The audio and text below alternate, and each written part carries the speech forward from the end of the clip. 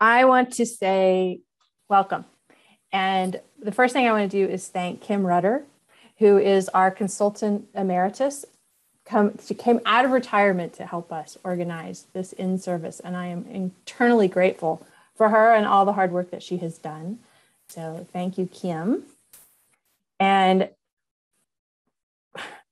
since March 2020, it's been a rough road. And what we wanted to do, in response to all of this coping and pivoting and adjusting to a new reality that we've had to do, is create a bit of a retreat for the fall in service.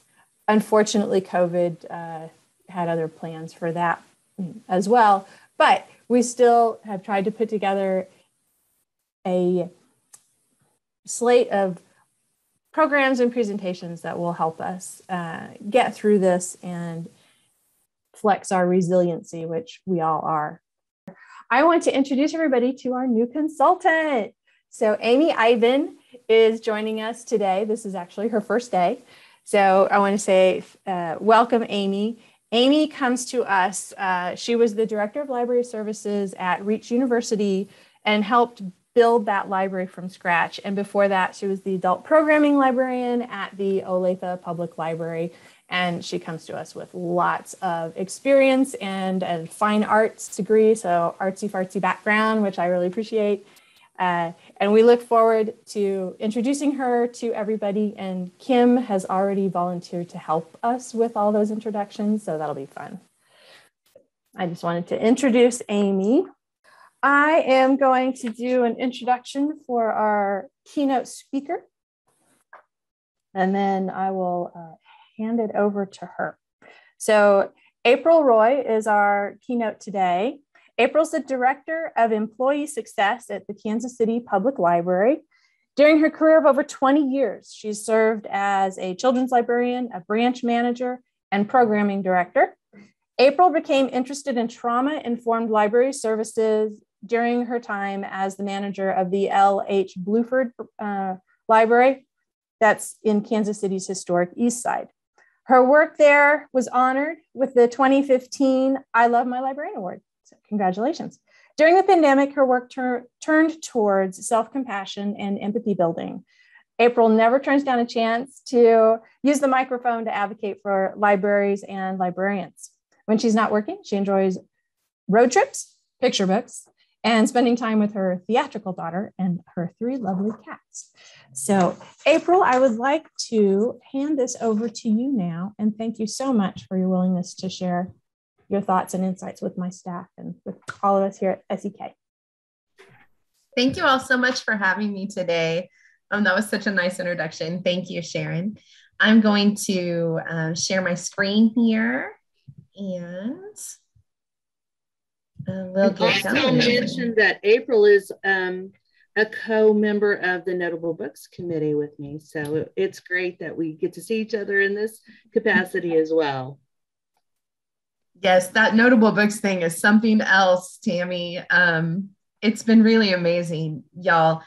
I come home every day to boxes and boxes full of children's books. So it's really a joy to get to do what I do. So I'm not here to talk about picture books today, although if you guys ever wanted me to talk about picture books, just give me a call. It's my favorite thing to talk about. I'd be happy to do that. But really today, I'm here to, let's see if I can get my slides to go back and forth. Hey. So here's what we're here for today, to talk about the things that are going on, to talk about how to take care of yourself, your staff, your coworkers, how to be a good teammate during this COVID-19 pandemic that we've all been going through. So I made this presentation at the start of the pandemic, and I have been slowly changing it as I've been asked to repeat it because the pandemic just keeps going, right, you guys? We're 19 months into this, right? It's not stopping. It's still going. We're still worrying. We're still in the midst of this traumatic collective trauma sort of event. And it's important to acknowledge that and to talk about it. So I really appreciate the Southeast Kansas Library System for inviting me, for caring enough about your librarians to talk about a topic like this.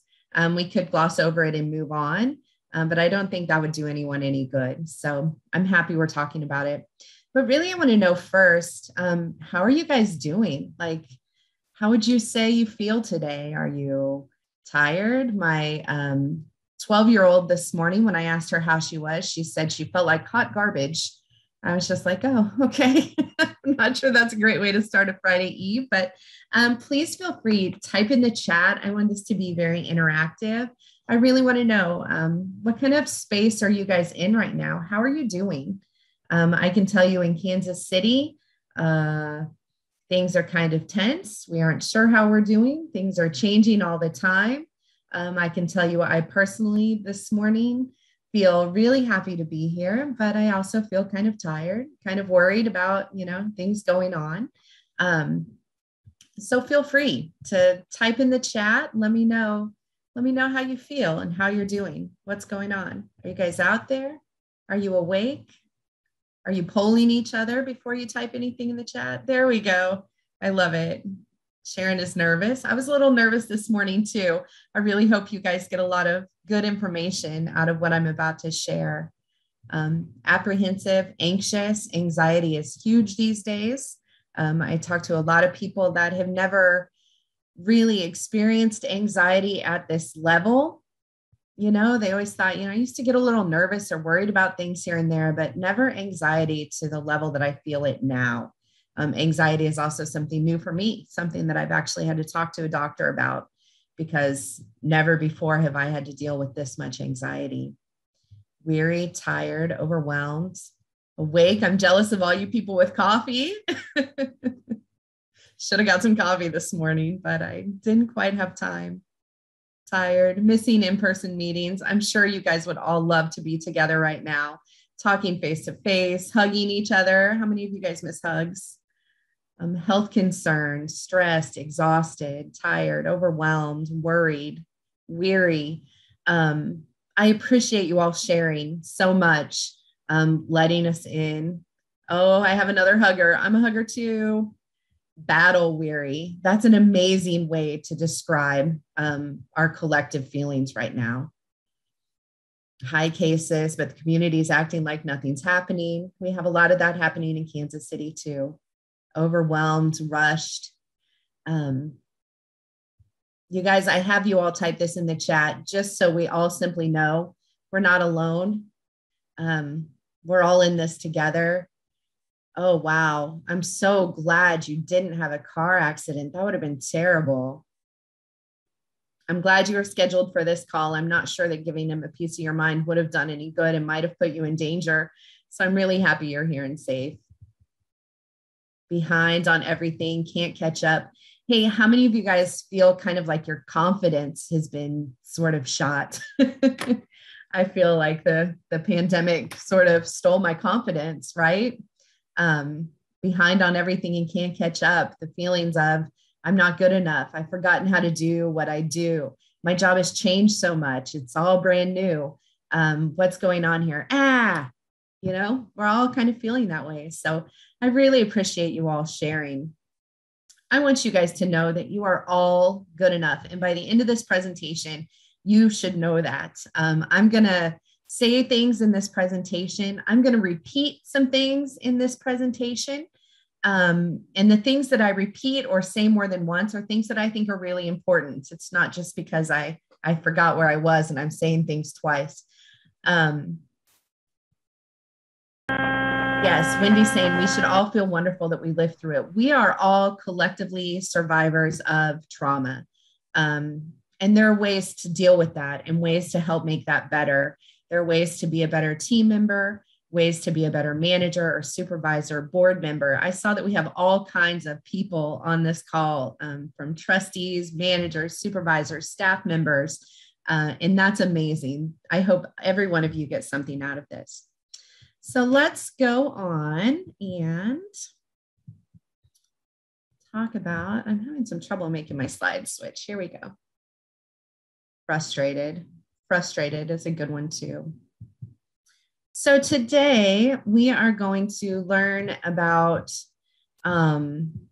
ways to show that we care. We're going to talk about creating positive environments. We're going to discuss self-care, and we're going to learn how taking care of ourselves is the most important thing. You can't take care of everyone else if you aren't taking care of yourself, right? How many of you guys have heard that before? How many of you guys can say to yourselves, wow, I'd really love to take care of myself, but I don't have time for all that. I put everybody first. Good luck. Good luck with that, April, right? We're going to talk through some of those things too. So you guys, I said I would tell you what I think is the most important thing you can possibly do during COVID to take care of yourself and take care of your staff, your teammates, and your coworkers. And I honestly believe that the number one thing that helps in this situation more than anything else is communication. You guys can see just from my PowerPoint slide, it is key. Yes. Communication is the most important thing to keeping everyone on the same page, keeping people from having all the negative feelings without having any positive feelings to go back on. Communication really is the most important thing. It's key. Have I mentioned that communication is needed? Communication is important. Let's talk a little bit about what that communication can look like. It's not always easy when we're feeling all of these negative feelings, frustration, insecurity, all of these things. It can be hard to communicate in a positive way. And I believe that's difficult, but not impossible to overcome, right? So communication is the key. It's the most important thing, but how should that really look?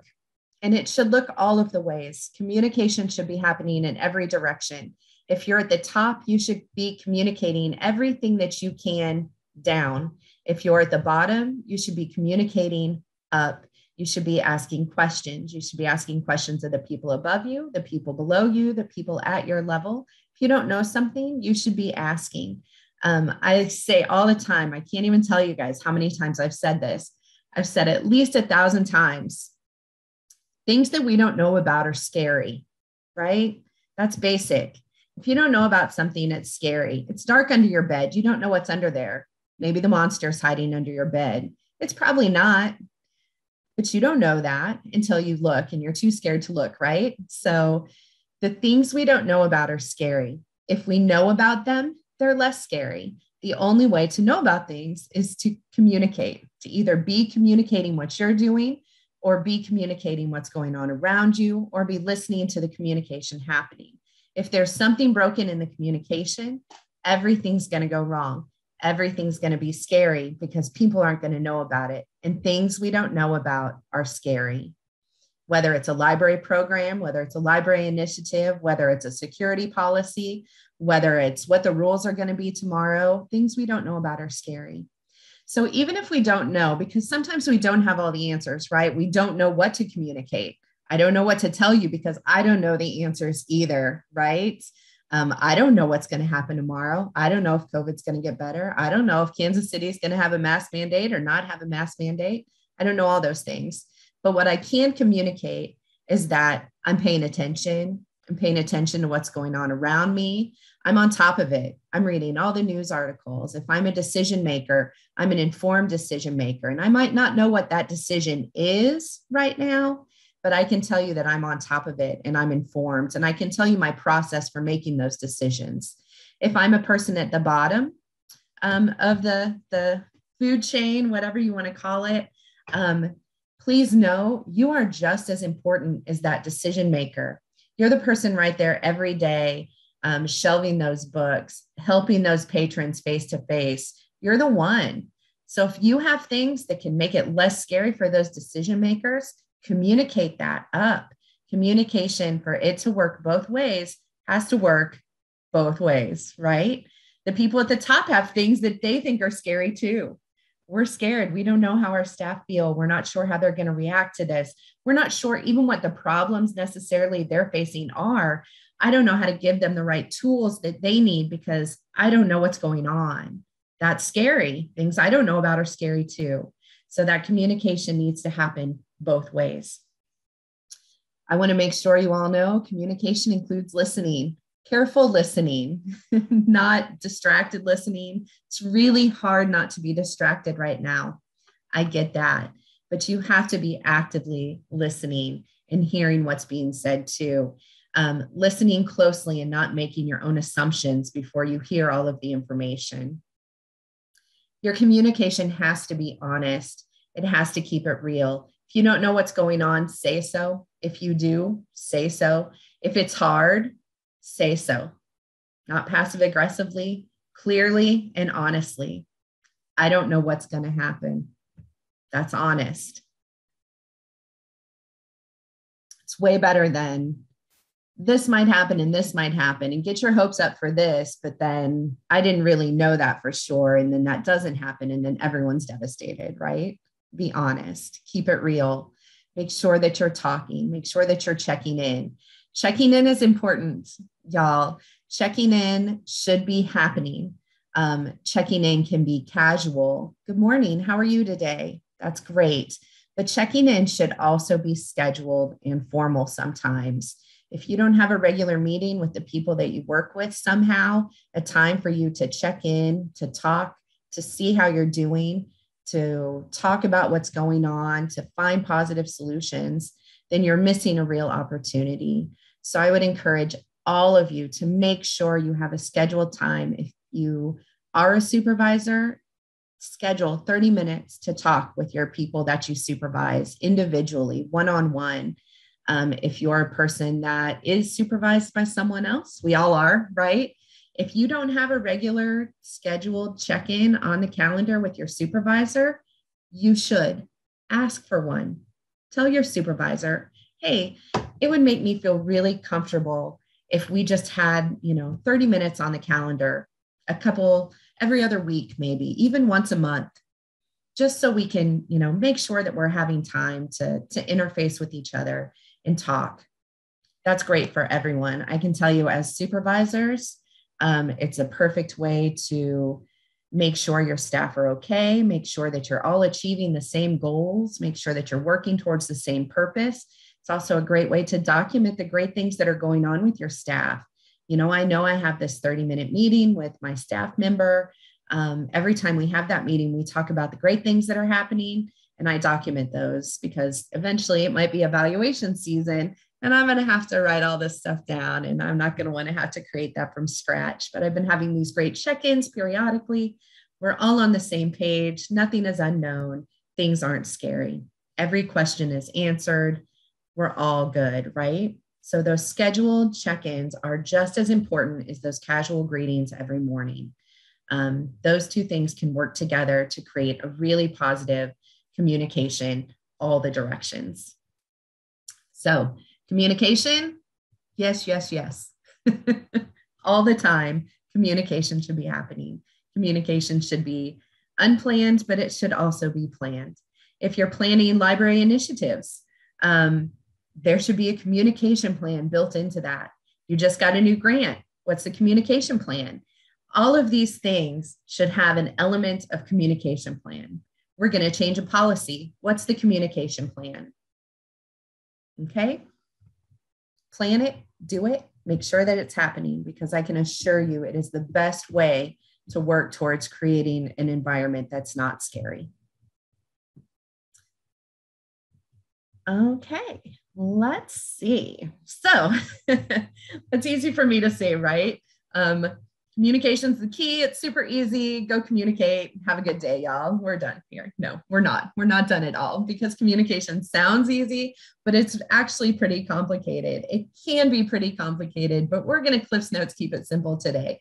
You can go to college and get a whole degree in communication. That right there tells you it's not simple, right? So here are just some tips for keeping it honest and keeping it real.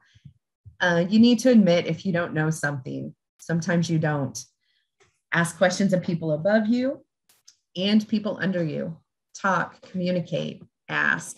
Listen closely and know what people's touchy points are. And I call them touchy points because I couldn't think of a better thing to call them. Things that might trigger someone. Trigger might be too strong a word, but things that people feel strongly about or are passionate about, right? You can kind of know those about your coworkers. I bet if I asked you what the person that sits next to you's touchy points are, you're going to be able to tell me. I had a boss one time, his touchy points was clutter. He hated clutter. So, if I was talking to him, I would try to not mention the clutter, because I would know if I mentioned the clutter, I was going to get a 30-minute clutter lecture and not really achieve what I wanted to talk about. We've had some folks during COVID that masking is their touching point. Vaccines can be a touchy point. You guys, you kind of know this. You feel out your people, and you can avoid things that are touchy points, unless the touchy points are the topic, right? If the touchy point's the topic, you got to talk about it. You have to talk about it eventually. Hard conversations are hard. But if the touchy point is not the topic, maybe now's not the right time to bring up the touchy point. Does that make sense to everyone? We want to be gentle with people, and gentle with people during the communication process, not always talking about things that are their touchy points. So in every situation, find something to be grateful for and say it. Start your conversation, start your check-ins with the great things that have happened. This is going really well. I'm really happy for this. You're doing really great work in all of these ways. Talk about the positives first. I always love talking about the positives first. I've even heard people talk about the positive bookends, that you start positive, you do the difficult in the middle, and then you end with a positive. So it can be, you're doing really great work. What's going on I can help with. We talk about the thing that needs helped with. We find a great positive solution. You end that conversation with a thank you. Thank you so much for making me aware of this. Thank you so much for taking the time to work through this with me. I think we're really going to be able to move forward in a positive direction. So you start on that great note, you end on that great note, and then people leave feeling good. Now, this is definitely a best case scenario. I understand that this can't always happen, but it should be the goal every time.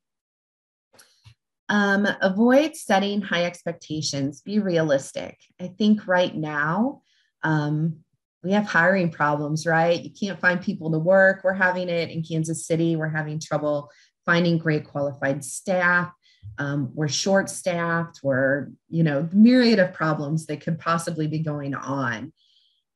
We're also dealing with this pandemic, the collective trauma of it. We're tired, we're exhausted, we're all functioning in survival mode right now.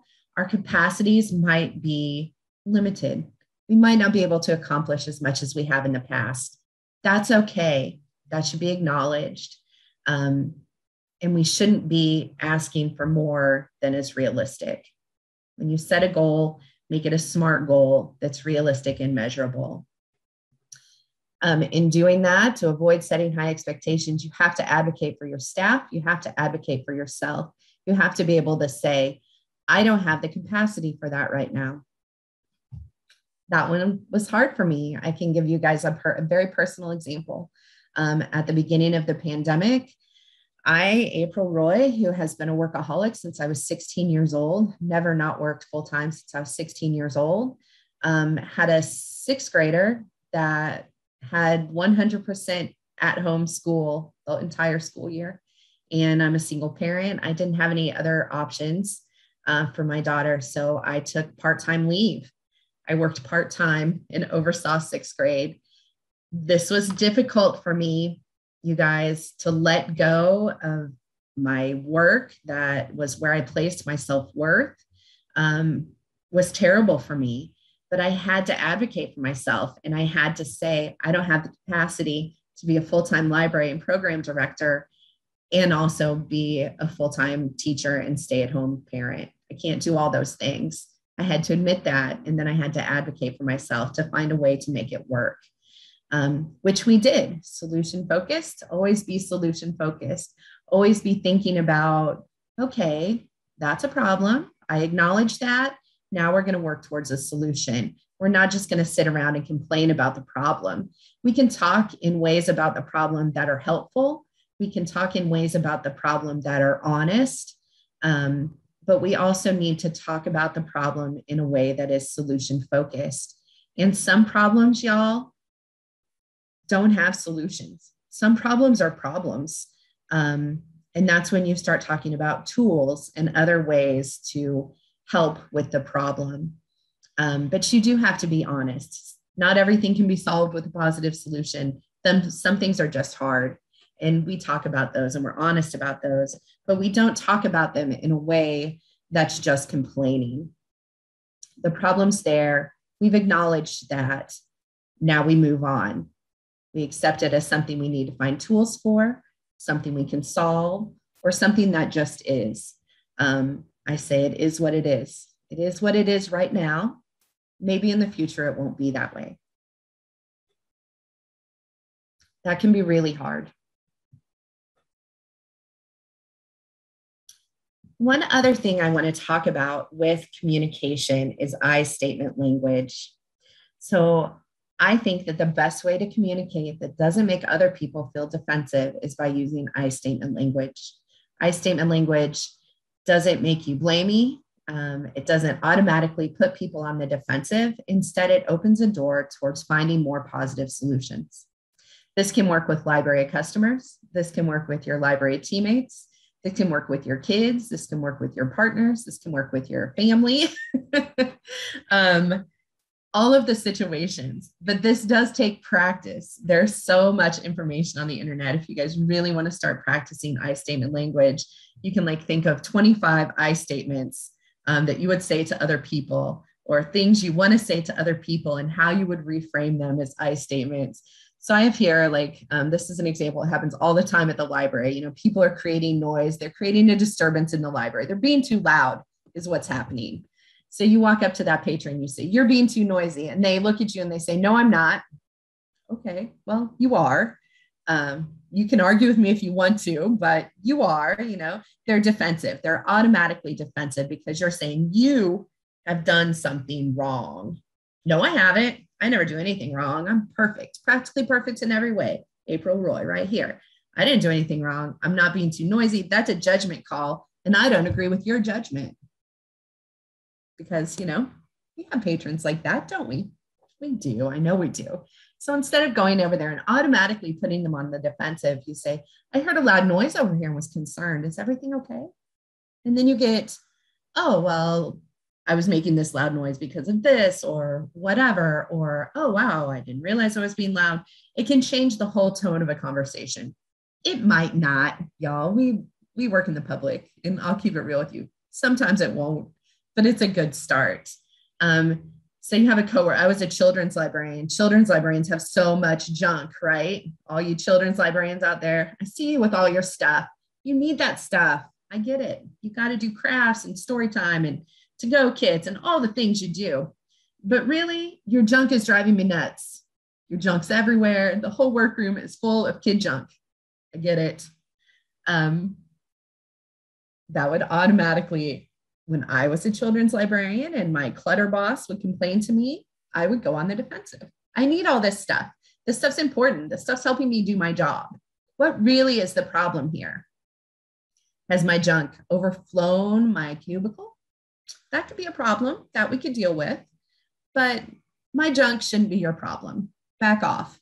That's what I would say. That's how I felt. But if he said to me, April, we need this space right here for this other thing. I need some space for my projects too. I have trouble working in cluttered spaces. That would automatically put me on the empathetic. Oh, wow, I hear you. I can clear this small space here. I can clear my junk from this space so you can do your work too. That takes it off me and my junk and puts it in, oh, I'm a service-minded person. I want to help you. That's what we do, right? So you say what you need instead of putting something on someone else. Oh, here's the general, you guys. The patrons are way too much today. These people are driving me crazy. I'm done. I've had it. It's too much. Today is too much. How many of you guys have felt that way? I have. You have staff that come back, blah, blah, blah. It's driving me nuts today. Well, what's really going on? What's really happening here? I'm feeling overwhelmed because of all that's going on in the world. It's probably not the patrons. The patrons are probably the same as the patrons have been every day, right? Patrons aren't easy any day. but me feeling overwhelmed is. And once I admit that it's me feeling overwhelmed and not the patron's fault, the patrons are just patroning, but I feel overwhelmed today, then I can start to deal with those feelings. So that's just a few examples. I statement language is something that has really, really helped me in my personal relationships and definitely in my work relationships. Patron's going to patron. We have to figure out how we feel so we can fix ourselves to help the patrons. Patrons aren't broken. We're not broken either, you guys. I didn't mean that. We're not broken. We're just a little dinged, and that's okay. All right, so let's move on and talk some about creating positive work environments. This is something that's so important, and I will tell you all, you should be cheerleading what you do all the time. Be your own biggest cheerleader. Be proud of the work you're doing. Be proud of even the little things you do and talk about them and cheerlead them. Figure out what your teammates do well and talk about them and cheerlead them for that. Look at your statistical reports and find anything at all that is an awesome, verifiable way to cheerlead for yourself. You're doing awesome work. You know you're doing awesome work. If you don't know you're doing awesome work, I'm telling you right now, if you help somebody today, you're doing awesome work. If you said something positive to someone today, you're doing awesome work. You really are. Be proud of that. And that's what we need to do to create positive environments. Be a cheerleader every day. It can be hard. It's not an easy job, but I know you guys are up to the task. So I want to do a brainstorm. I love brainstorming activities. They make me super happy. So everyone, I would like you all to contribute. You can use the chat, or if you want to unmute and shout out, that's okay too. All ideas are good ones. And we're going to clarify any questions after we're done brainstorming, not during. So what I want to brainstorm today, I want to share ideas. I know you guys have all probably done things in your library that have helped create a positive environment, something fun you've done for staff. At Kansas City Public Library, for example, we delivered fruit baskets to all of our branches a couple times a month. So we knew they were getting some vitamins and minerals. And people really seem to appreciate the fruit baskets. So let's brainstorm in chat. And again, if anybody wants to shout out, I'm going to kind of just shout out as I see things pop up in chat. Let's brainstorm. What have I done at my library to create a more positive environment? It can be things that cost, things that don't cost, anything at all. Please just share in the chat. Ooh, baked cookies. Oh, Sonic drinks. That's a great idea. Make and takes. Leanne, do you want to tell us more a little more about make and takes?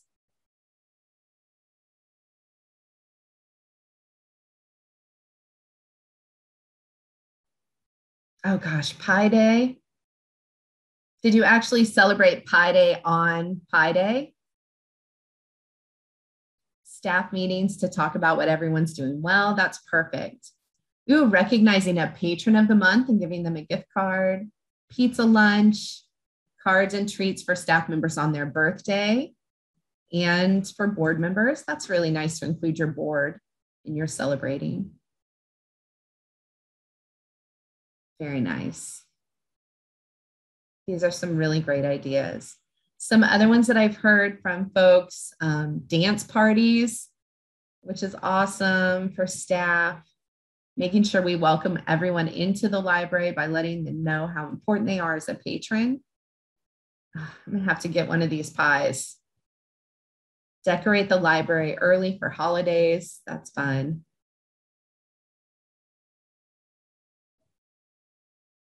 These are some great ideas. Offering coffee and hot beverages, scheduled food days, surprise lunches for staff. That's a really good one. Oh, I love the idea of doing it potluck and eating family style. That's really nice. Guess how many candies are in a jar? So I see a lot of you that are doing really nice things for your patrons. That's great.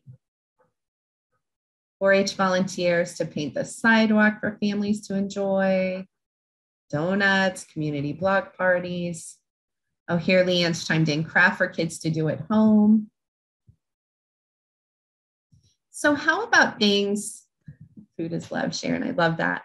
How about things specifically, a lot of you mentioned things you were doing to make the library a welcoming, positive environment for patrons, but how about that same focus given to staff? Do your staff have comfortable workspaces? Do your staff have comfortable break spaces? Are you making sure staff have time to step away or resources to step away if they need to? Oh, garden produce available for everyone, donated by the community. That's amazing. That would be delicious. Put out an apple cart. That's awesome too. Love that. So many good ideas. And Morgan, open communication is the key. Snacks and valuing people's opinions. That's awesome. For the solo librarians, any collective ideas out there? I have a couple I can share. Staff lunch days. For you solo librarians, things like this. Every opportunity you have to network or share with other librarians. Solo librarians also, we're going to talk some about self-care. That would be a difficult position to be in. I've just moved into a new position at my library when I went from having a team of 30 people that I was in charge of to being a team of myself. It's been really crazy. So I'm feeling some of that solitude. Some days I love it and some days I don't. Ooh, a gift certificate for Margarita. Sue is alone in Fall River. Well, Sue, bless you, being out there alone. That's difficult.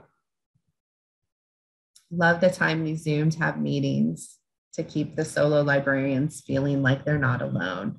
Solo librarians, I would encourage you all, though it will take some effort, to reach out to your other solo librarians and make sure they're okay. Maybe form a solo librarian network or a solo librarian email chain so that you don't have to feel so alone. And I would also make it a goal to reach out, make it a priority. Who did I reach out to today? Who did I talk to today so that I don't feel so solo and alone? Maybe you guys could start a solo Kansas librarian secret Santa to send yourselves little wonderful tchotchkes or things since you don't have other people to do it for you. You guys are great. Any other last minute ideas we want to share?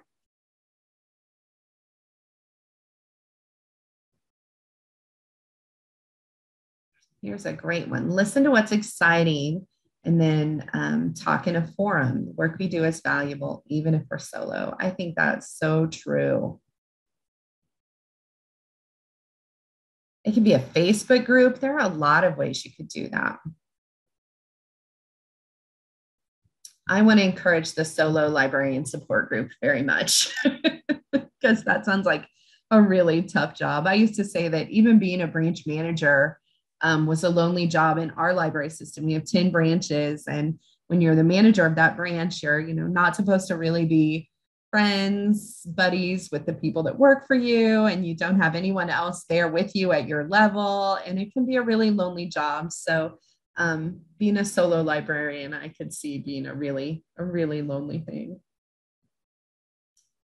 Yes, let's get a list of the solo librarians and we can all send them emails, cards, and snacks. I would totally be up for being part of that solo librarian support system.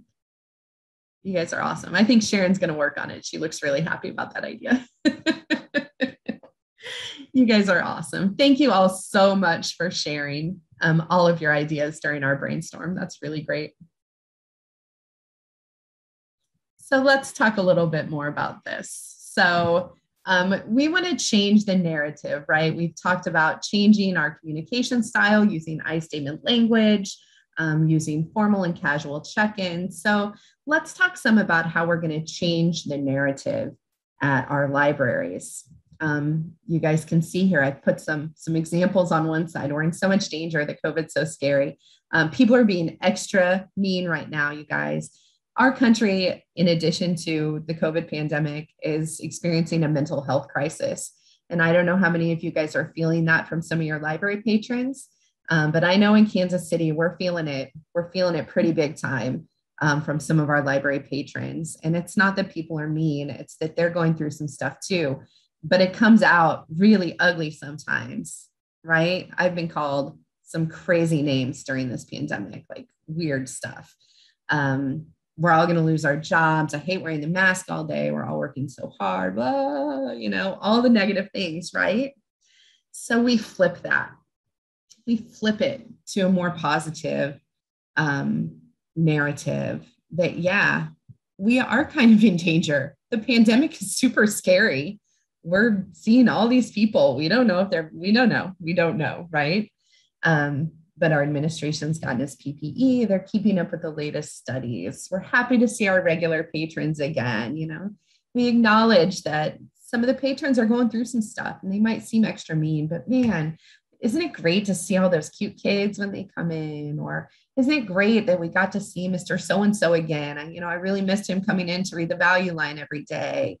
Those kinds of things. You guys know you have your regular people that make your job great. And our jobs have changed. We acknowledge it. Our jobs have changed, but it's sure great to be here with you. It's great to be here with you all today in this Zoom.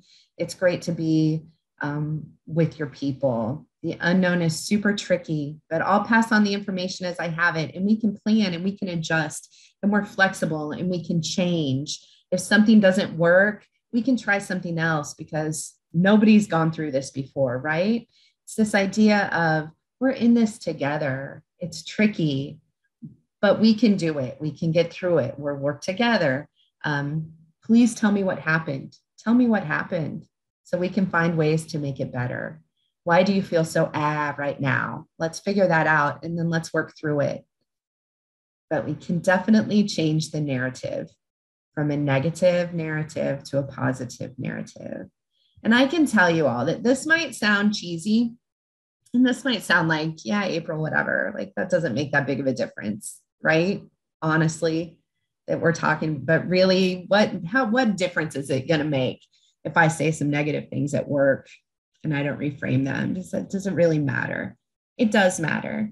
I can tell you that I've changed the tone and mood of 2 library branches as the manager. I went into places, I went into the Bluford Library, and the staff told me that they're just the little library in the hood that doesn't check out very many books. I said, wow, that's what you guys think? That's what you think is happening here? You guys are second in this library system for computer and meeting room usage. You're serving 900 people a day. You don't even know what you're doing here. You have no idea how important you are and the important work that you do. And when I had done that at the Bluford Library, I only had 8 staff. It took me about 6 months to start seeing the difference in the way the staff carried themselves into work, seeing the difference in staff absences, seeing the difference in patron behavior. They were measurable things that I could say to the staff, wow, you guys, we had 15 less incidents last month because you're more positive, because you're carrying yourself in a more confident way, because you know what you're doing here every day. Plaza Library had 30 staff members. And when I started as the director there, they would not loan pins to patrons because the previous manager had told them that pins were expensive and we should not do that. I went to Office Depot. I bought 4 giant boxes of pins. I said, give a pin to anybody who wants one. We don't do that anymore. Even that one change led to better customer service. All of the things started happening from that one positive thing, right? It triggers. Plaza staff was about 30 people. It took me about 2 years. And after 2 years of this, all the time, not all the time, because I'm a real person too. And some days I have bad days, but most of the time this. And 2 years later, it's a whole different place to work. It's a positive place where we share ideas and we serve our customers and meet their needs. And we're happier to be there, and we're doing projects, and it's fun, right? This does work. This does not work overnight. The Plaza Library was a big ship. It took a lot of time to turn, But if you do this consistently, you will see positive results. If you're not the person at the top that can just change everything, I was a person coming into the top. I set the tone there. I really did. Talk to your managers, talk to them in positive ways, encourage them, encourage down, encourage up. It works all the ways. And once everybody gets on that page, it works so much better. So try to win one person over today, and that'll make a difference. And then maybe try to win over another one. Maybe save the trickiest one till the end, because you know that one's going to be a little harder, but it really does affect even the tricky one at the bottom that you think that person is never going to be a positive person. Maybe they're not, because some people aren't. But when they see, oh, wow, this guy calls in SEKLS and that makes my job easier, I'm happy too now, right? So it affects a lot of things that affect a lot of things. We're all one big machine with lots of cogs, right? But we can do this, changing the narrative. And finally, you guys, the last thing I want to talk about is taking care of yourself. The best thing you can do for your staff and for your coworkers is take care of yourself. They need you. They see your example. You're their model. Often, no matter what level you are, people are paying attention to what you're doing. They're paying attention to your work and your behavior. And you can be a positive model, positive role model, or a negative one. That's on you. But if you're not taking care of yourself, you're certainly not going to be a positive model for anyone else. And if you're not showing that you are vulnerable, nobody else is going to show you that they are vulnerable. And right now, y'all, we are all vulnerable. Even the person that's acting like a rock is going through the collective trauma of pandemic. Even the person that seems to have no problems at all, they're going through this too. Everyone is affected, even if they pretend they're not. They might not want to admit it, and that's okay. People can admit or not admit what they want. People are going to be who they are, and that's fine. And we accept them where they are and for who they are. But you still have to be taking care of yourself. So let's talk some about that. And self-care looks different for everyone. And it's going to take more than a pedicure, right? Oh, use a face mask. You'll be fine. Will I? I'm not sure that $1.50 CVS face mask is going to solve all my problems, but it is nice to take a moment, to face mask, whatever. These are the things we're going through. You guys alluded to a lot of these things when I asked you how you were when we started this workshop, right? We had decision fatigue. If I have to make another decision, I'm going to scream and lose my gourd. Because we're constantly making decisions right now, right? Things are constantly changing. We're constantly having to decide what to do, what's best in this situation that I don't even know about or know what's going to happen. Decision fatigue is real. Trauma is real, the collective trauma of pandemic, on top of just the regular trauma that can be life sometimes, right? And then you add to that being in a service industry and serving the public, the secondary trauma that happens at our jobs. Other people's trauma that we take on, your coworkers whose family members have COVID and this and that and that, and you listen and you love and you care, but that is secondary trauma that you're taking on. I didn't experience that horrible thing, which is good. And I'm sorry someone else had to. Secondary trauma. We're exhausted. We're tired. Sometimes we don't have enough time to do all the things that we want to do. Sometimes we have too much time because, we're quarantined or stuck or can't do the things we want to do. And it just all feels like too much. We have all experienced great loss. We've experienced great loss of life as a country. We've experienced personal losses through the pandemic, not being able to celebrate our birthdays, Christmas with our family, all of the travel that we missed, all of the things. We've all experienced a great loss. All of this is happening to us and to others. So we're worried. We don't know what's going to happen. All the bad, right? It's a lot to deal with. But once we've acknowledged it, we can start dealing with it better, right? I'm not saying any of this to trigger anyone. If anyone is having extra feels, please take time to take care of yourself. If you need to excuse yourself, do so anytime. When we're experiencing all of these things at once, it can make everything a little more difficult. It can make something that might not have triggered you or been a problem for you in any way in the past, a problem right now. Like in the past, I did not have anxiety that I felt was too hard to handle. I worried about things sometimes, but it was not nearly the level of anxiety that I get right now. Right. And I have to acknowledge that. And I have to say, because of all of these things, I'm experiencing extra. And I need to be able to acknowledge that and take care of that. Right. Take care of yourselves, darlings. You've got to. So here's what we want to avoid. Before I talk about the things that we're going to do, I want to talk about the things that we're not going to do, right? We are going to avoid basing our self-worth on our productivity. This, for me, was key. I never thought about this concept ever in my life until my work got taken away from me because of COVID. A very smart person that I love very much, Brandy Sanchez, who formerly from the Daniel Boone Regional Library in Columbia, Missouri, did a workshop for the Missouri Library Association. And she said the words, your self-worth is not based on your productivity. You have self-worth just because you're a person. And I started sobbing, y'all. I started sobbing. I lost it. I never even considered that. I've always based my self-worth on what I'm producing, how well I'm doing at work, if I'm a good parent, all of the things. Never just like, I'm worthy. Oh my gosh. If I didn't do anything, I'm still worthy. If I stayed in bed this entire day, I'm still worthy. I never thought about it, you guys. And at that moment, I was open to that message and it struck me to my core. So I want you guys to all know you are worthy. You're 100% worthy for no other reason than you are a person, a worthy, wonderful, special person, right? So don't base your self-worth on anything but you, okay? I want you all to avoid acting like you aren't having a hard time too. It's hard.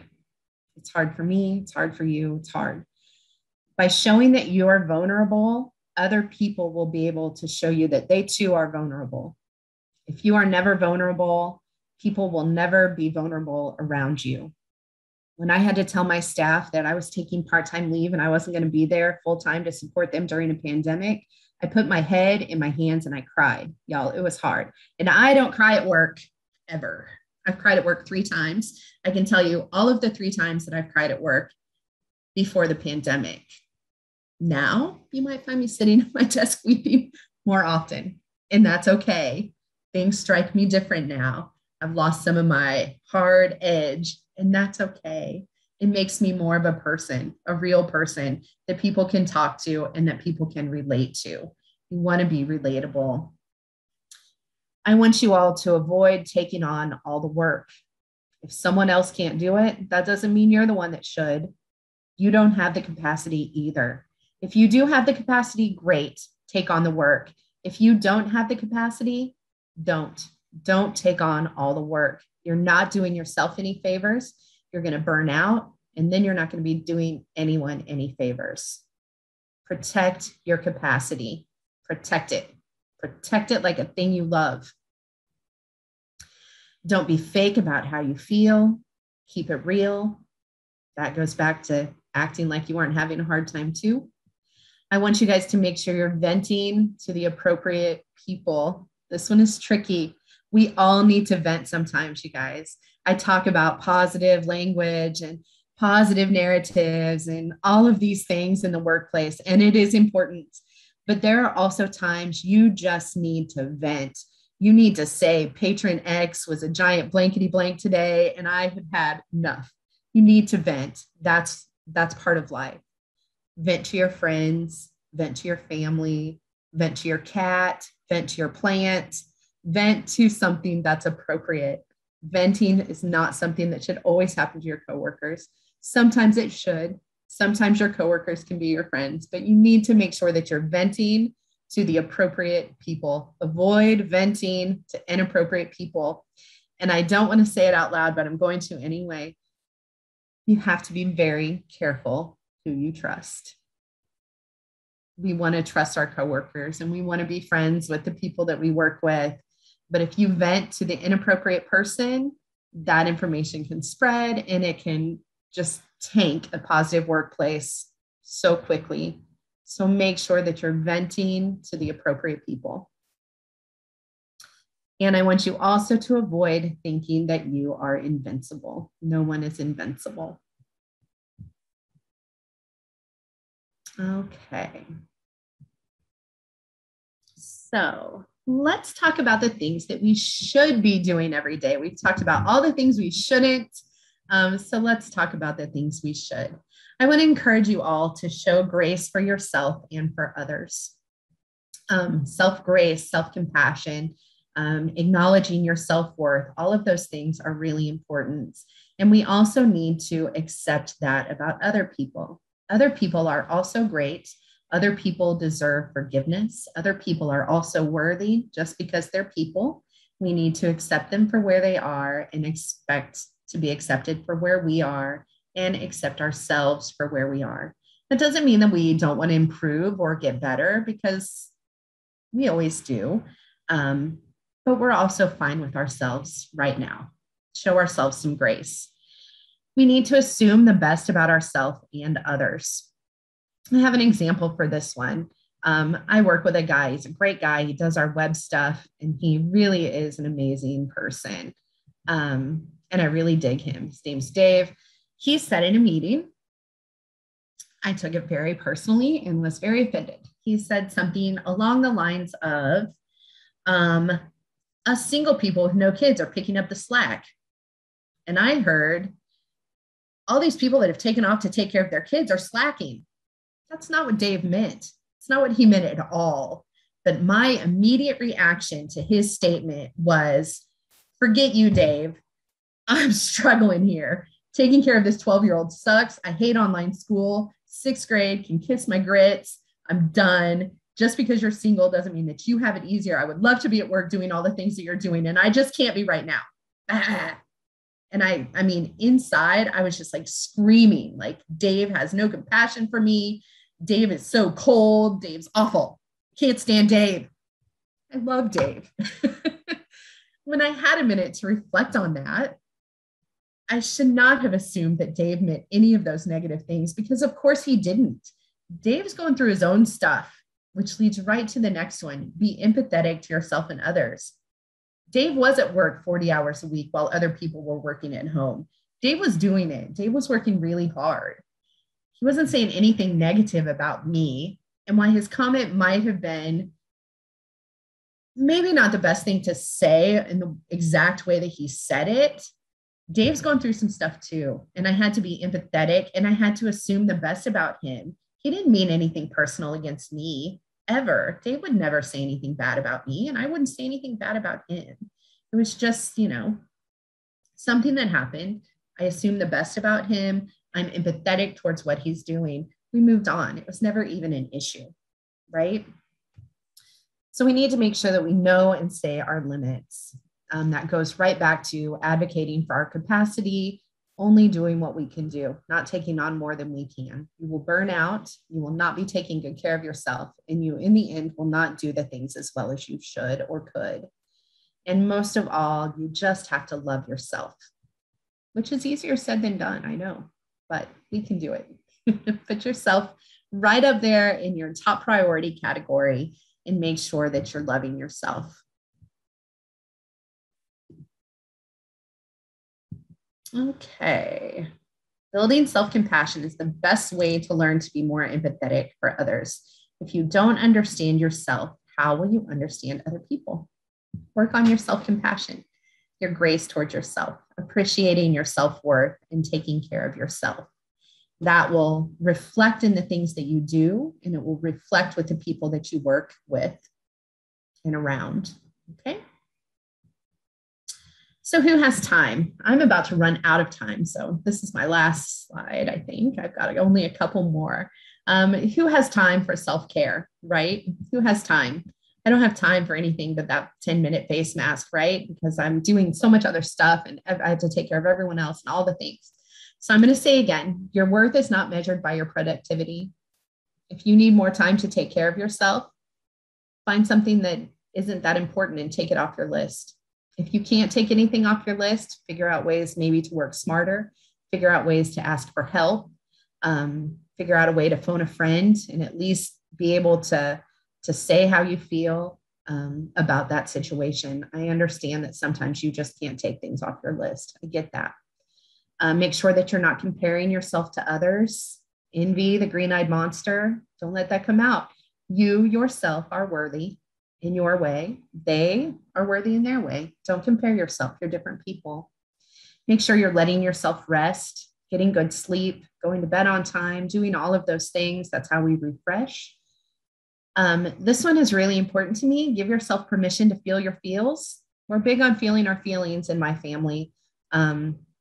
Some people might say we're a little over dramatic, but I think they're wrong. We just give ourselves space to feel our feelings. If you need to cry, cry. If you need to be mad, be mad. Feel your feelings, acknowledge them, give yourself space to feel them, and then move on. I would like to encourage you all to educate yourself on the grief cycle. Know that the grief cycle is not linear. Anything on the grief cycle can happen anytime and for any amount of time, but knowing about the grief cycle can be helpful. We've all experienced great loss.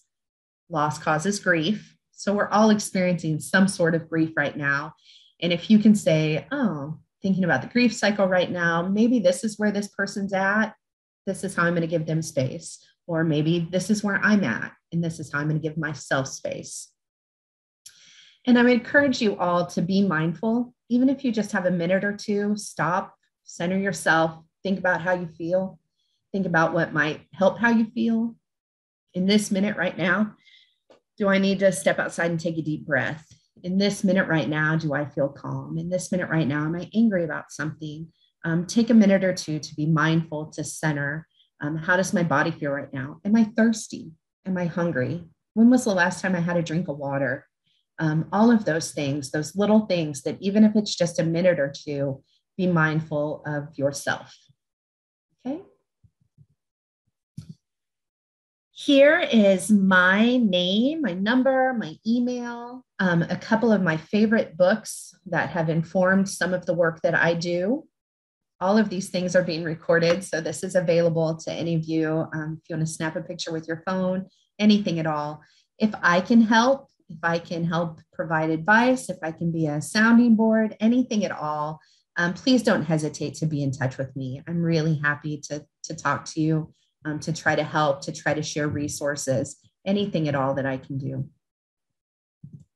And we have, it looks like maybe 5 minutes, 7 minutes-ish left. I did want to leave some time for question and answer. If there's anything that I can talk about more, anything that might have been confusing, please feel free to type questions in the chat box or unmute yourself and ask. Thank you all so much for listening, for your attention today. I really do appreciate it.